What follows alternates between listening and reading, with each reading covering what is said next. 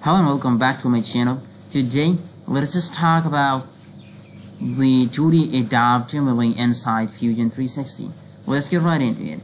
I just modeled the spot inside Fusion 360 with the help of design mode, and right now I just want to program this spot. So, let's get started.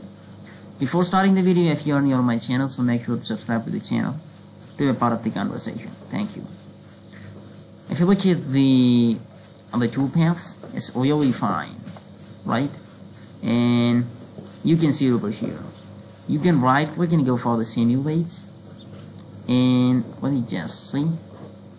In this way, it will just cut out the materials, and let me just exact the simulation and exactly let me tell you what actually you can do to program this part, right? So the first thing is just to come to the manufacturing mode, click on milling, and create a new setup.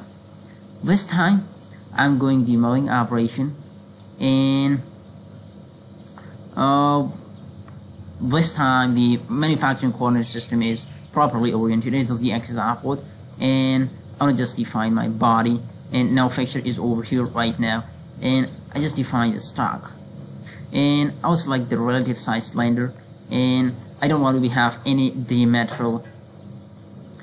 Let me just look at this top surface. See, as you can see over here, we have the extra materials to the diametral section. When I just put it 0 over here, you can see I'm getting the fixed size cylinder is on top of this box as well, right? So my manufacturing coordinate system machine 0 is properly set up, and the next thing is just to go for the proper tool panel. So this time I'm going to go for the 2D adaptive milling. This is a type of open milling.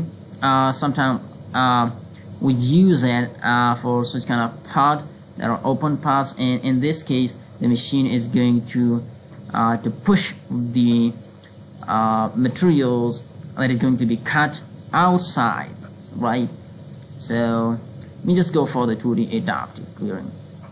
The first thing which comes to mind is just to go for the tool selection, and right now I have already a flattened mill of 10 mm, and I want to select it right now. The tool has been selected, and the next thing which comes is mine is just whether you're going to do the dry machining or the moist machining, right? Whatever you can go. And feed and speed, the Fusion 360 will automatically detect the feed and speed depend on the spindle speed, right? When you define the spindle speed, the rest of the thing will automatically adjusted by Fusion 360. Next thing is just to define the geometry, and I'm going to define like the pockets, and I'm selecting this pocket selection. I know this is an open pocket, but at least this is the pocket, right? And make sure you select the chain and tangent. The rest of the things I don't want to change anything right now, because this is a simple CNC program. And heights, right? This is the height. Up to that, the tool will be retract after performing certain operation. Right? Stock top up to 5 mm, it will be retracted, and as you can see over here, right? You can go for the passes, and you can go multi-depths, 15 mm, order by area right now, and stock to leave.